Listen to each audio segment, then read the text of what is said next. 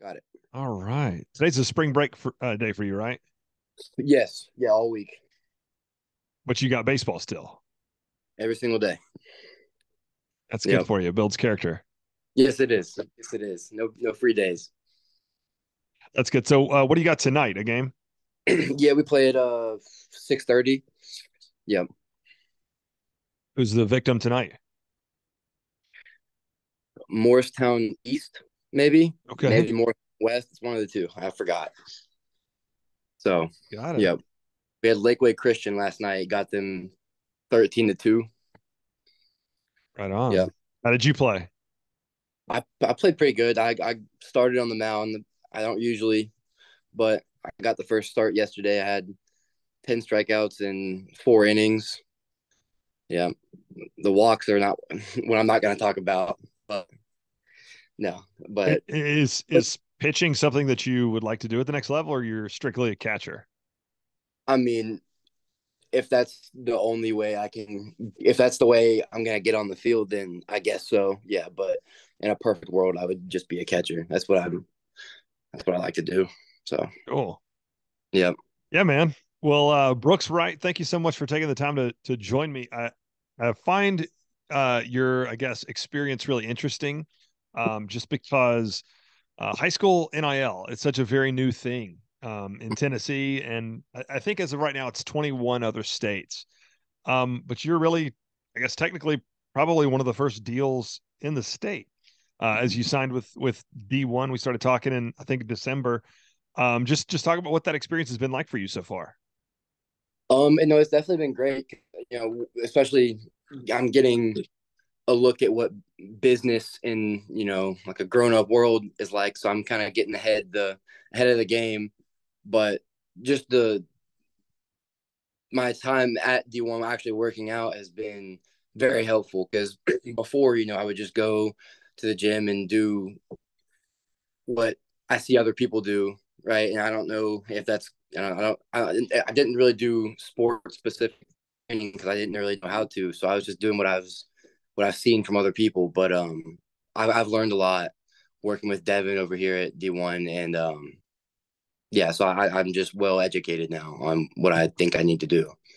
Right on. And I guess such a thing that people have to deal with at any gym really is going to the gym without a plan, and you can waste time, and then you end up like kind of wasting your energy and just not getting a whole lot accomplished. Right. No, yeah, Devin over here. I take my brother every morning. Not every morning. We go 2 mornings a week. Um, but yeah, Devin has it planned out what we're gonna do and doesn't really let us not take breaks, but he keeps us going so we can get in and out and get our work in. But yeah, so I'm super happy about that. Now, what about from the high school level? You're a junior, right? Yes. Okay. So have other, I guess, any of your peers kind of noticed the deal that you're doing and had anything to say about NIL? Um, Yeah, no, for sure. My a lot of my teammates talk about it to me, and that's pretty much it. Some of my other friends do that aren't I don't play baseball with, but yeah. So people do. yeah, Mhm. I knew when it first got passed for college, that was kind of one of the things that was really, I guess, one of the fears that in the locker room it would be an issue, but I didn't know on the high school level if it would just be. I would have thought it'd be more just like a supportive thing as opposed to on the college level. They kind of all think that should be me out there. Right. Yeah. So yeah, what's that like? Nothing really. I mean, some people are not like give me a hard time about it, right? But they're just kind of like, oh, these big guy or whatever, just that kind of stuff. But Yeah, it's all in good meaning. So yeah, but good, my friends and teammates are happy for me. cool. Well, what about your commitment to Tennessee? Talk about that because you've been verbal for a while, right? What's today, the 14th? Yeah, so it's been 2 years and 362 days or something like that. I committed, I think it was March 17th of 2020. So right as the COVID lockdown was happening. Um, but yeah, so it's almost been 3 years, and it's kind of snuck up on me. But I'm super happy about it, and it's been cool because I've and that was my only look because I was 14. So they were the first team school to look at me, and hopefully the last. But just it was like a dream come true, and I still got some work to do to actually get on the field. But it's a step in the right direction of what my dream was, because I would always go to games growing up since I was, I don't even know how old.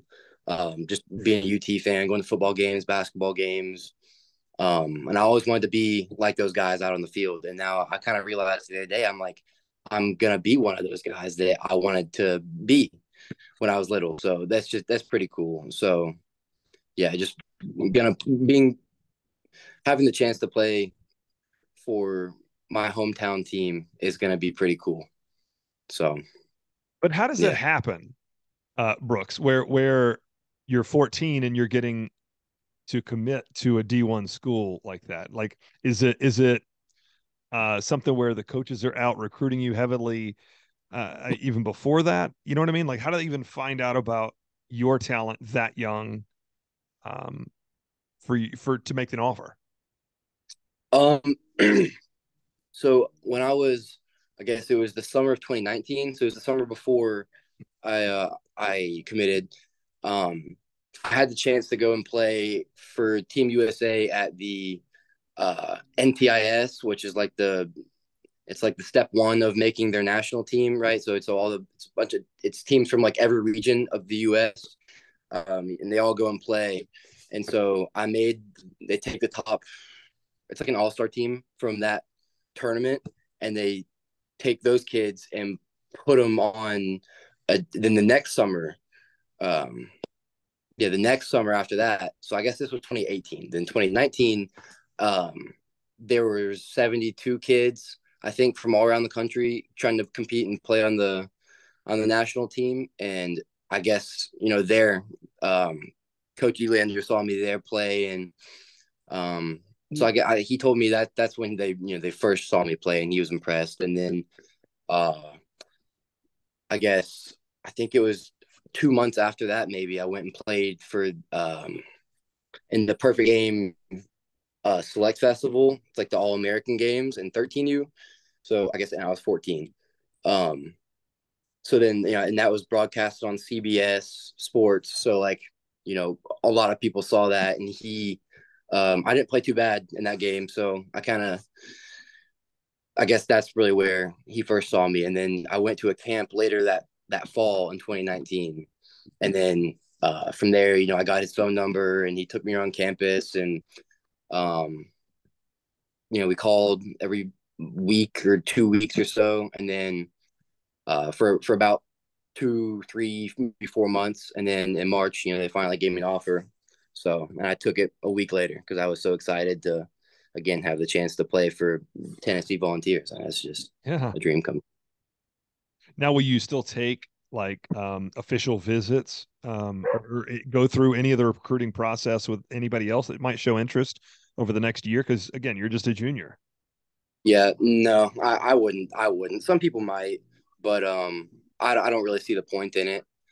I mean, that's something that some like people that play football, football recruiting is much different than baseball recruiting. Like I would say, I don't know for sure, but like it seems like the rules for football recruiting are less strict than baseball recruiting, right? So those football guys we can only take for baseball 5 official visits, and only one per school. So you have 5 schools to take official visits from. And in football, I don't know what the rule is. It doesn't seem like there's a limit, but no, I'm not going to. And do you have to fund that visit? Like let's say the University of Hawaii wants you to come take an official visit. No, official visits. I think that's like that's the difference between an official visit and a non-official visit is that it's all funded by the school. So like I could go and basically have an official visit at UT, but I would pay for everything, and Um, an official visit would be, they pay for my stay, they pay for my travel, my food, all of our activities that they're going to take us through. Like it's all on them. That's an official visit. But yeah, so no, that's the difference. Excuse me. I appreciate you helping to kind of explain that for the listener, what the difference between an official and unofficial is, because we hear those terms used so much. I want to hear about your sports journey from like being a little kid playing little league ball all the way up to making it to this high level athlete that you are now. Yeah. I'm always, it's funny. All my friends, we joke that I'm good at one thing and one thing only, and that's baseball. I'm not too bad at golf. That's my second favorite sport, but like I am absolutely useless playing basketball, football, soccer, like anything we try to do, I'm awful at. But I played basketball every year from when I was little to probably 2019, maybe 2020. And then because I've had ankle injuries all the time, so I'm kind of cutting down on all that. But I played at Rocky Hill for Little League baseball. That was where I kind of first started uh, my love for the game, and then I went from there to uh, I played travel ball from there to I get still with a few different teams, but yeah, so I've got one more year of the travel ball left. Um, yeah, so I was never really good at anything other than baseball, which I'm fine with that. Mhm. Well, when did you really start to take kind of the training specifically for baseball seriously? Um, well, I used to take hitting lessons for a few years back when I was not little, but I was maybe 11. And then I didn't again until uh I didn't start seeing other coaches for instruction until 2021. So I've been taking hitting lessons consistently from my freshman year to now. But so I guess really high school, I didn't really, not that I thought I was too good for hitting lessons and stuff like that. It's just that I didn't really think any much of it. But now, The value in it. yeah, I didn't really see the value in it, but now I'm definitely seeing it, knowing that that's what it takes to keep progressing. So um, I'm having to do that now. Sweet. And another thing you're going above and beyond on is your yoga, Yeah, because we had the event recently with Tony Vitello that D1, our yoga instructor, ran out on the field at Dick's House of Sport, and I guess that's right in your backyard there, the Bearden area. But that oh was yeah. cool getting to be a part of that with Coach Q and Vitello. Do you do any yoga or any other kind of like, I guess, preparation for your workouts? No, I mean that was the first time I've ever done yoga, and that was the first time I've met Coach Q, actually, first time I've ever met him. But I don't. That was the first time I've done yoga, and I liked it because I like to stretch. I'm pretty flexible because I'm a catcher. So um Also, you're a kid. yeah, I try yeah. to do those things and I can't do it. I try to touch my toes, and the instructor's like, "You're supposed to touch your toes," and I'm like, "Lady, I'm I'm trying." yeah, yeah. But no, that's the first time I've ever done anything like that, and I liked it because stretching is huge for me because I'm a catcher. I use my legs and just trying to keep my muscles healthy. It definitely helps because I left. We did the yoga session. I left and went straight to Bearden to hit with some of my friends, and I felt amazing. So I'm definitely gonna have to start incorporating that into my warm ups and just everyday stuff. Yeah, so I mean, stretching. Again, I guess that's pretty much what it was. Maybe a little different form of what I do, but stretching is huge for me. That's something baseball specifically that I've talked with Tim Volk at the Smokies. He's talked about how the players will really spend like 45 minutes warming up, because I guess it's just something where you really have to invest that time into your warm-ups, or that's when you're going to pull it back or really injure yourself. Yeah, no, and I don't necessarily like if I don't have enough time, even before practices. Like if I don't have enough time to fully get loose, like I don't feel comfortable on the field, and that's not a recipe for success, right? So, yeah, no, it's big. Yeah. Definitely a needed scheduled thing in practice and everyday warm ups. Right. Talk about your experience so far with D1 Hardin Valley, and also how do you think this kind of training that you've learned, how it could help other athletes? It's been crazy because like I said earlier, like my workout experience before this, I would just go to the gym and do what my friends do, the traditional, what you see people online working out. That's what I would do, and it wasn't really baseball specific, or athletic. It was kind of just you know just getting muscularly stronger, I guess. I don't know, but my experience here, it's a whole different workout than what I would have ever known to do, because um just with some of the different movements, and I mean, yeah, really, that's it. It's just movements that will help me, play better, perform better, and I've started to notice that. Um, so that's yeah, it's been awesome with And yeah. something I try to help folks understand is at a school like Bearden, you're going to have a great like kind of strength and conditioning program, and a lot of athletic departments have that, but still, I try to help them understand like you're still going to get more. You're still going to get just that little bit of edge that's going to set you apart from other athletes, taking that extra time to go to a place like D1. No, definitely. And really, for our workouts, we worked out in the fall at baseball like every day in the fall, but it was never really these type of athletic movements and like fast twitch movements that would really carry over to the field. But yeah, definitely going, working out at D1, doing all the athletic specific movements and stuff is definitely helped my game in a way that I would have never known to do. So Right. it's beneficial for sure. How the Bearden Bulldogs looking this season? We're looking pretty good, pretty promising. We had our season opener last night. Like I said, we won 13-2. We have a lot of pitching. We have 14 seniors on our team.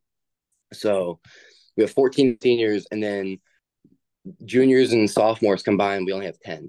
So we're gonna take a big hit after this year, but we have a pretty deep roster right now. So I'm looking forward to it. It's gonna be fun. Who is your favorite baseball player ever? I I don't know. I chose number 27. I don't know if you can see it on that Mm-hmm. right there. There's a little sign, UT sign my grandpa made me when I committed. But I've been wearing number 27 since I started playing travel ball. So that was probably 2011, maybe. So however long it's been since then, I've been wearing number 27, all because of Matt Kemp. If you, I don't, he was like my hero back then, because I was a left fielder in Little League, and so was he. And my favorite team was the Dodgers, because that's who I played for in Little League. So that's how that becomes your favorite team. So growing up, he was my favorite, and then as he kind of faded away into retirement, I really just enjoyed watching a lot of people, specifically catchers, because I have a really deep appreciation for that. So my favorite catcher I like to watch is he plays for the Yankees. As much as I hate them, his name's Kyle Higashioka, and so I like I mean, him and uh, Jose Trevino, really just all the great like JT Omuto, just all the good catchers in the league. That's what I want to be. So that's who I'm going to watch and study from. So yeah, those are my catchers. Really are my favorite players. Excellent. Excellent. Did you ever get a chance to work with or speak with Evan Russell last season? No, I didn't know, but one of my friends at on my team, Bearden, who I've been friends with for as long as I've been playing baseball, knows him somehow. So one of my friends is, told me about him personally, but no, I've never gotten to. Okay. Super guy. And now he's already retired from playing. So he's Mm-hmm. going to get into coaching. So I thought that'd Really? be pretty cool. I would love to get him in for some stuff here in East Tennessee, but yeah, he's a super guy. And it was fun watching him kind of learn the position of catcher, as he's doing it last year, but he did a great job.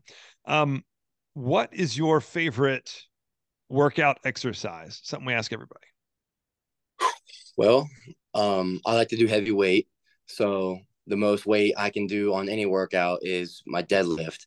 My previous deadlift max before I was at D1 was I think it was 465, I think, and that was 2 years ago. And that was really, I did like a workout program 2 years ago, 3 years ago maybe. And I didn't really work out until now, but it shot up when I think it may have been my first time at D1, and I deadlifted 500, and I definitely had more in the tank, but it was like my eighth set or something because I didn't know how far I could go, so I kind of just kept going up, and I stopped right there. But I definitely had more in the tank. But that's probably my favorite, because I feel like that that carries over to baseball well because you're just working your fast twitch muscles and you're trying to move as quickly as you can, especially from a crouched position too. So that I feel like that helps me with catching too, just being explosive behind the plate. Yeah. And I imagine you really got to pay some close attention to the health of your knees being a catcher. Yeah, as much as I've caught, which is a lot, I've never had knee problems. I'm gonna knock on wood on that one, but never really. I'm extremely lucky. I had a hamstring problem not too long ago. I mean, that's kind of passed over, but I've really never had knee problems. So hopefully I'm not jinxing it, but Yeah. yeah. No. Well, and that's something I've learned too here since I've been working around these guys is their expertise can help you train, but do it in a way that's not going to get you injured, and Right. in ways that will help you prevent injury when you're on the field. So those little things are kind of like unsung heroes in the training process, but it's an extra little element to be added. No, for sure. I never really, before I started working with Devin over here at D1, I would never warm up before I would work out. I might get loose a little bit, like that kind of thing, and then I would lift. But I really feel like I've gotten my potential. I've brought out my potential by warming up and doing all sorts of things, and I feel like I've stayed healthy, and I'm not really sore after workouts either. I think that's probably because um, I'm stretching beforehand and warming up the proper muscles and all that kind of thing. So All right. Well, Brooks Wright, Tennessee baseball commit. We are looking forward to watching you in the orange. Do you have a favorite Tennessee baseball player? um I would say I've started to get to know Cal Stark a little bit. We talk a lot almost every day on social media or whatever. I've met him I think once, and he went to Farragut uh right down the road. Um so we have a little bit of a connection there. But I talk to him a lot and I like to watch him play. So I would say Cal. Awesome. I think he worked out here too. Did he? I think so when he was growing up. I'll ask Devin, but I think he was one of those Farragut kids. A lot of Farragut baseball kids work out Oh, here. yeah. Oh yeah. No, I'll have to ask him. I never knew about that. Cool. All right, man. Brooks Wright, thank you so much for coming on the podcast, buddy. Yeah, Casey, thank you.